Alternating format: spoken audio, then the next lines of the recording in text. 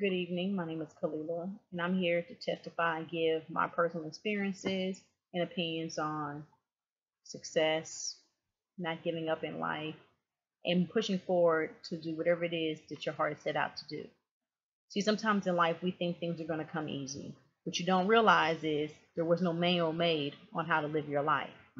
See, sometimes we go through life and we think that everything has to come with instructions. We grow up, we're told and we're taught to go to school, get a good education, graduate, get that degree, and go work for someone. But what we're not told is it doesn't always come out that way. It's not always planned that way.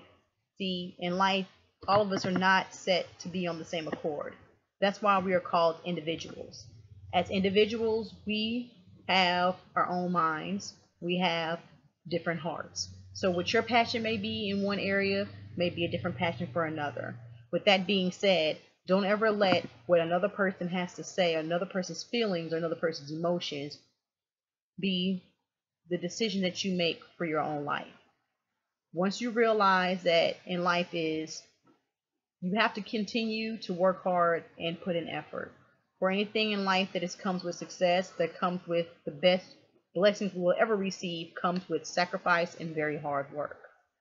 Despite I've been through a lot of challenges where I've went and I've given up my job in September of 2014 to be fully self-employed to live my dreams, it may not be the easiest, it may be stressful. I want to give up at times, but guess what? I don't give up. I realize there is a higher power that has faith in me, and I must have that same faith in myself. Where I've lost a lot of friends over time and over the years, and hey, it happens. It comes with the territory, and it's been the best decision I've ever made in my life. At the end of the day, I'm happy with the decision that I've made.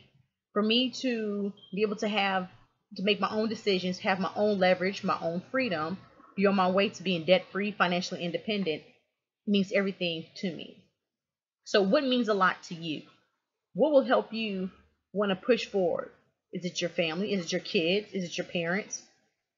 Whatever it is that you have that yearn for, you just want to fight for, just do it. Stop worrying about everyone else. Worry about yourself. Because again, how can you dictate and how can you love and properly be there to help guide another if you cannot properly be there for yourself? So again, at the end of the day, I say, continue to do what you do. Live, love, have faith, believe. Because without that, there's no success. You must get comfortable being uncomfortable.